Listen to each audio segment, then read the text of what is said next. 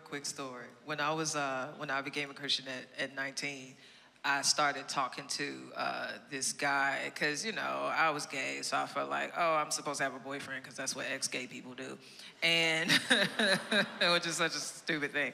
But anyway, we started talking, and I remember I was telling him I was a Christian, and he wasn't a Christian or whatever.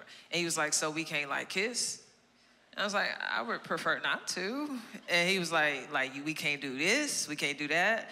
And what got on my nerves was the fact that I even have to explain it to you tells me that we have two different natures. It's that it doesn't even make sense to you that somebody would have a moral standard that should be applied in the way we do relationships. So anyway.